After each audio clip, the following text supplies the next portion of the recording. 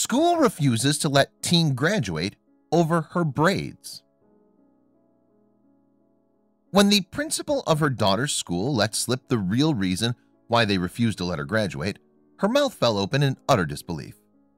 After a few seconds of listening to them blatantly discriminate against her daughter, she decided that enough was enough. This after all her daughter had been through. Her eyes narrowed and she clenched her fists. If they wanted a fight, she'd give them one. Kieana Hooper, who was an active campaigner against all discrimination, thought that she'd seen and heard it all. But when her daughter's principal had called her to inform that he'd banned KJ from her own senior graduation ceremony, the livid mom couldn't believe what she was hearing. She knew exactly what was happening. Did they think she was stupid? Kiana's daughter, Kieana, or KJ, as she was affectionately called by her friends and family, was mortified that she'd been singled out. Although her situation was by no means unique, it didn't make it any less embarrassing for the teenager. When she'd decided on the look that had gotten her barred from her graduation ceremony, she hadn't seen anything wrong with it.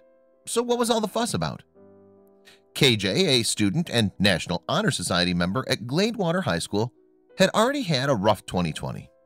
In March, her school was abruptly closed due to the coronavirus pandemic that was sweeping across America. Even senior prom had been canceled. But she was about to be dealt another blow that she'd never see coming.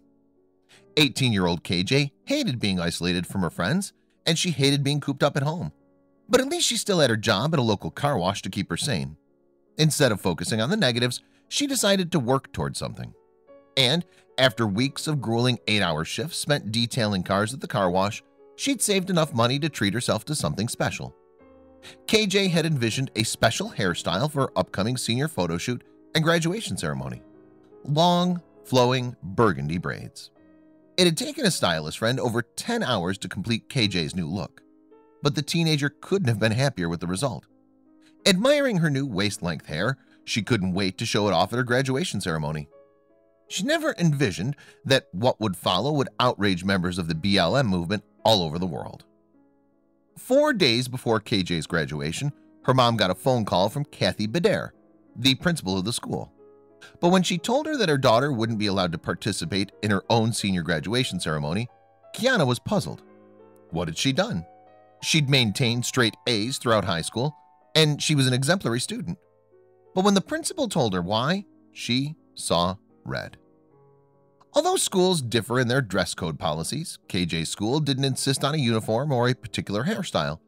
All they asked was that hair shall be cleaned, trimmed from eyes, and well-groomed, and hair coloring shall resemble a natural color. But KJ's red braids complied with all the rules, so why was she being singled out? Kieana began to protest, but the principal was hearing none of it. She rudely cut her off, saying that KJ would have to take the braids down in order to walk on stage and graduate. But that couldn't be right. KJ had worn braids throughout the entire school year. Why were they only bringing this up now? No, ma'am, Kieana retorted angrily. There's no reason that she should have to hide or take her hair down when she's worn her hair in braids throughout the school year. Even though she was clearly in the wrong, the principal was insistent. So she simply decided to make up another excuse as to why KJ couldn't attend graduation. KJ's hair is an unnatural color, the principal snapped. But Kieana knew that wasn't right either. Not satisfied with the principal's answer, Kieana insisted that they tell her the real reason why her daughter was being singled out. She had a suspicion, but in this day and age, she didn't think that it could possibly be true. When Kieana told her story to the Black Lives Matter protesters, she knew personally they were outraged. She's saying my hair is a distraction. But from what? KJ said in an interview. Really, the whole thing is dumb to me, to be honest. Why does it matter about my hair that I can't walk across the stage? I'm not going to say, oh, she's racist, but people have been calling her racist. Even before this whole hair thing, people were saying that.